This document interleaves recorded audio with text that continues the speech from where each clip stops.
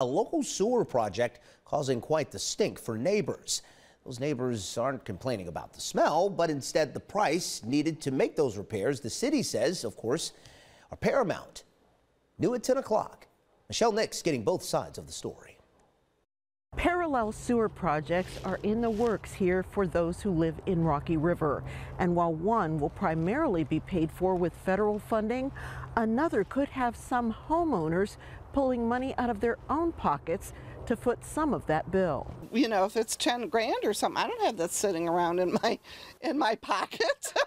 Lynn Gold of Rocky River is just one of many shocked and worried about the cost of mandatory improvements needed on her property that hooks into the city's sewer system. The work has to be complete by 2026 because of an EPA mandate. A lot of retirees, and they're all complaining. They're all stressed out about it.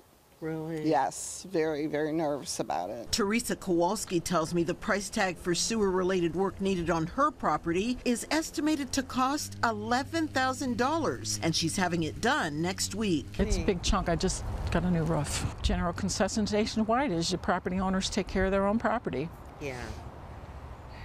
Which is good and fine until you have to until you have to take care of your property.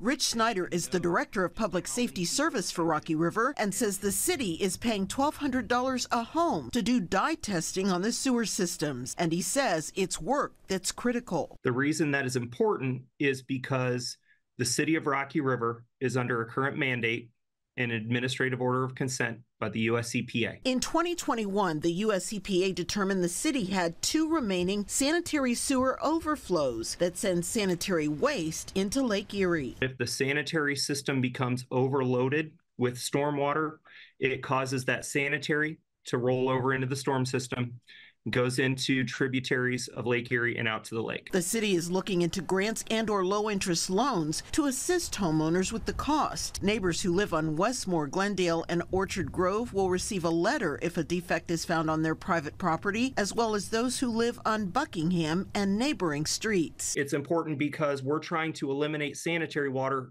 from going into one of our greatest resources, Lake Erie. Rocky River's Director of Public Safety Service tells me he welcomes calls and emails to help answer questions about the process. Reporting in Rocky River, Michelle Nix, 19 News.